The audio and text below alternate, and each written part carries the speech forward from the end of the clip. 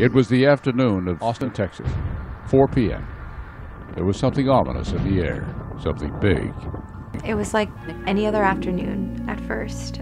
I got off work, I came home, and the second I walked in, it was different. Bazooka was hiding, and Helicopter had this like smug look on his face.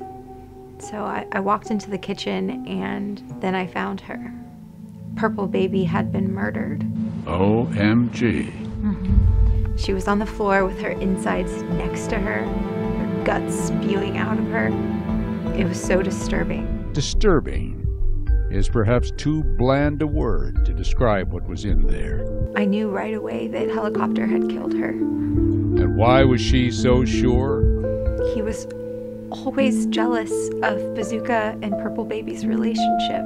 Oh boy, that gets into pretty dark territory, doesn't it? Yeah.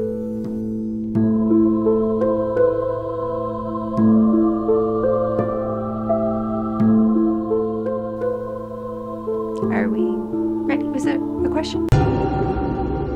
I realized that he had been planning this for months. It was a premeditated murder. Now if I want to see Helicopter, it's behind bars.